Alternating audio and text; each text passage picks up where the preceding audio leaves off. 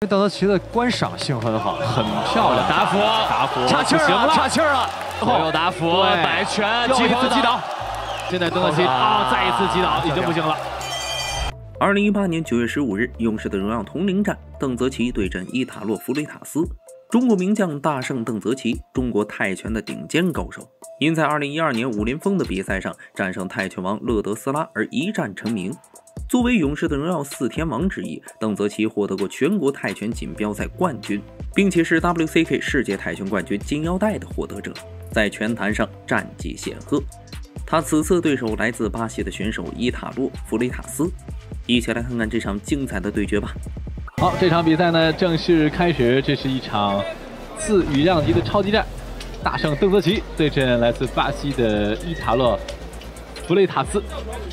邓泽奇一直以来是以这种强悍的压制风为主的这样的选手，漂亮。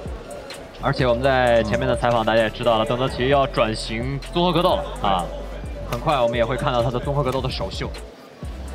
所以我们看到了整个的我们的勇士荣耀在不断的创新，运动员也在不断的创新，就想带给大家更多的新的感受。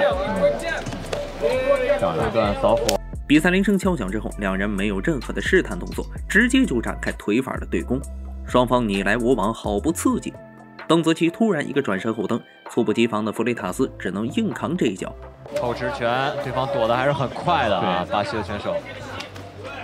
弗雷塔斯他的力量还是很足的，重拳很重。对，因为我们看他，或许是刚刚吃了一个暗亏，弗雷塔斯也心有不甘，于是一葫芦画瓢，也使出了一招转身后蹬。由于功夫不到家，邓泽奇很轻松就躲过去了，弗雷塔斯自己却险些跌倒，一转身有点像卡波耶拉啊。接腿，漂亮，手，很好的利用了这个节奏，全中了，邓泽奇还压过来。 邓泽奇也是被对手这个行为惹恼了，直接就展开了拳法轰炸，将弗雷塔斯压制在围绳边输出。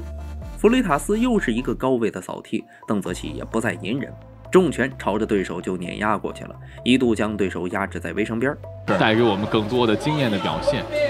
在前面我们的综合格斗的比赛里面，我们也看到了这个各位选手的这个精彩的表现。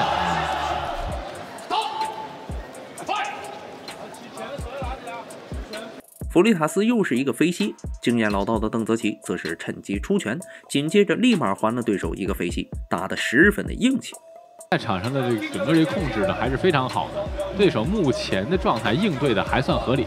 邓泽奇也是不太急啊，不像原来直接冲过来一波要拿下你。对，前摆。 而一直以来，我们都说这邓泽奇的这种打法比较伤啊，他这个因为拼的比较凶一点。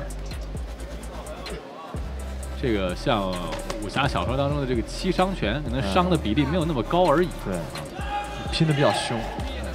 前摆打到了，再一个前摆又打到了，后手全程掩护了啊。后手后直拳。 就在比赛结束的时候，弗雷塔斯由于失去重心摔倒，比赛来到第2回合，两人一上来就是拼腿法，邓泽奇被弗雷塔斯一脚踹倒，实在是太惊险了。是，这个可以看得出来，邓泽奇的这位对手也许在技巧上，包括硬度上，并不比邓泽奇强，但是爆发力上，包括对于擂台的解读上，其实还是个蛮聪明的选手。确实是这样的。一直规避着邓泽奇的这种重击，尽可能的规避掉。对，所以说呢，其实我们刚才看整个他的在这个战术的布局上和这个应对的方式上，还是有自己的想法。邓泽奇漂亮，后手前摆，再往前压，后直。我们看到这个伊塔洛。 随着比赛的深入，邓泽奇的攻击也变得更加犀利。弗雷塔斯在挨了邓泽奇一个顶膝之后，顺势就跌坐在擂台上，裁判也并没有给他读秒。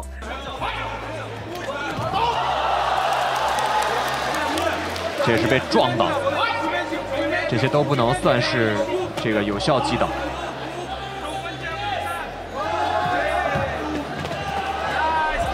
顶膝挡住了。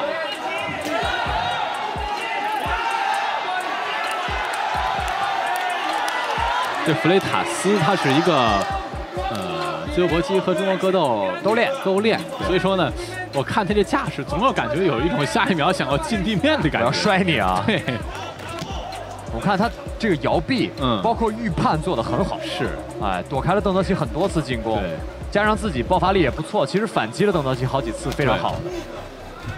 那邓泽奇的人气确实非常高啊！刚才现场这个，当比赛进行到回合后半段，邓泽奇逐渐打出了火气，他将弗雷塔斯堵在绳角，疯狂输出，并且成功将对手击倒读秒。我们看还能不能站起来，好像还可以，但是腹部的打击是很难在短时间内解除的啊！继续还是这个位置，继续打腹，连续打这个位置，重复的反复施加压力。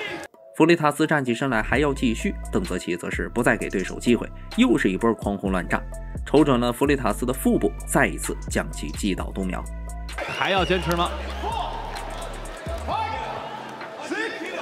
还可以，还要坚持2次读秒了。好，邓泽奇，这是好机会！哇，左手的摆拳，我觉得对方是拿脸直接转了一个90度躲开的。对。弗雷塔斯表现得十分顽强，还要继续打。邓泽奇火力全开，又一次将弗雷塔斯击倒了。不过这一次他没机会再站起来了。邓泽奇以 KO 的方式拿下了比赛的胜利。那大家对于这场比赛怎么看呢？欢迎在评论区留言。喜欢格斗的朋友给个3连再走呗。